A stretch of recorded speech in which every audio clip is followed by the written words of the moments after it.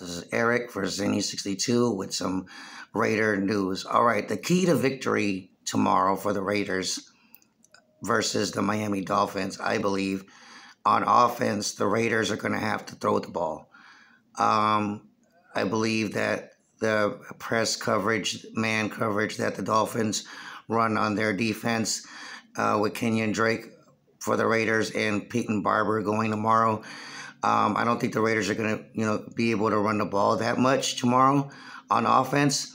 So I think Gruden and Carr are going to have to get the ball to Henry Ruggs and Brian Edwards and Darren Waller, of course, to put points on the board.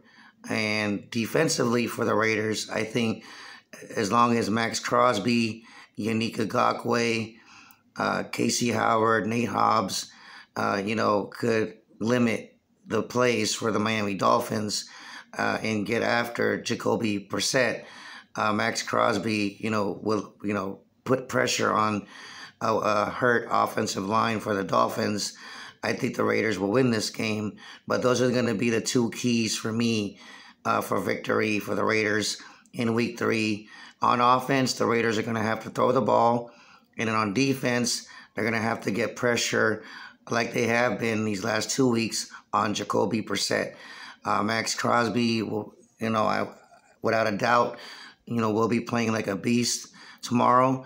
And, Casey Hayward, Nate Hobbs, and all them in the secondary going to have to limit the big plays for the Dolphins tomorrow. So those are my two keys to victory for the Raiders to beat the Dolphins in Week 3, and I believe they will. I believe it'll be a close game, but I say the Raiders win at home, 27-17. Okay, and I think the Raiders will just do just enough offensively to score points and defensively keep the pressure on Jacoby Brissett tomorrow. Like and subscribe to Zenny62.